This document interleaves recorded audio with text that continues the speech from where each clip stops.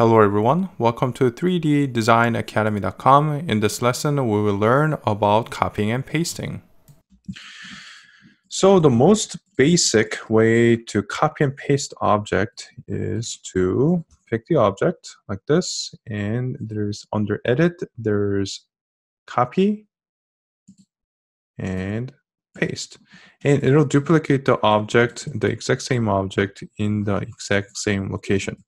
So let's say I want to make a snowman, for example. I can just copy and paste like this and move the top sphere like that on top of it like this, and maybe scale it.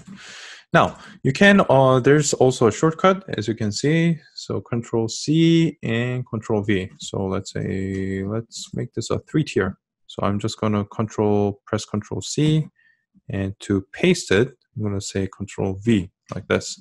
I'm just going to move this to the top and just scale it like that to make a snowman.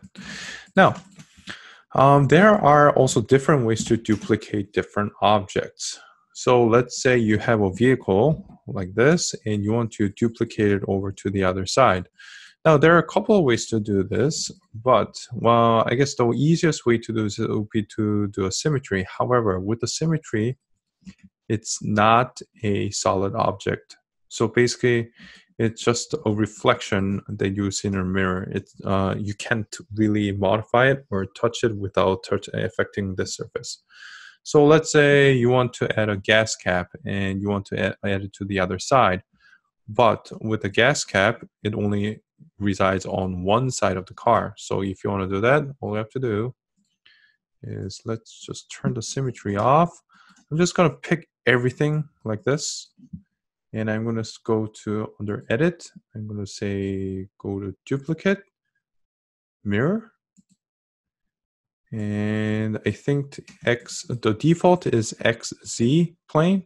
So basically, it means that it's going to reflect around the XZ plane, or plane created by XZ axis.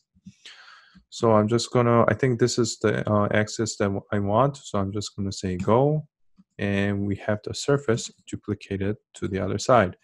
Unlike a symmetry, this is an actual object. Okay, so one of the more common ways that we use duplicate is when you're creating wheels. So let's say you have a section of a wheel like this.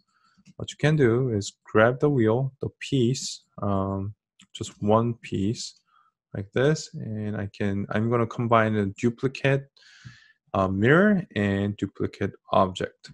So right now this is just one side. So let me go like this, duplicate. So I'm going to say mirror, but instead of mirroring onto the other side, I'm just going to mirror itself based on this axis right here.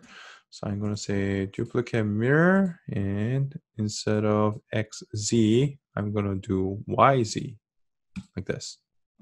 Now, when you duplicate it, it's going to duplicate about the plane or the axis. So I'll have to, because the pivot is right here, so I'm just going to move it over here like this. So now we have one set of the pie like this. So I'm just going to group this. Pick object, and I can either do Control G, or you can press Edit Group right here, like that. Okay, and I'm also going to, when I'm duplicating, because it's a wheel, I'm going to duplicate around this point. So I'm going to move the pivot right here, like that. And I'm going to use duplicate object. So I'm just going to click on the options box. So when you're creating a wheel, the number, I think this is a 6 spoke, I think. So what I'm going to do is because it's a 6 spoke, but we already have one existing right here. So I'm going to do 6 minus 1, which is 5. And for the rotation, now the translation, rotation, and scaling, this is all it's in the order of x-axis, y-axis, z-axis. Now, I need to revolve this or duplicate it around the y-axis because it's a wheel. So I'm just going to say rotation. I'm just going to do rotation, no translation.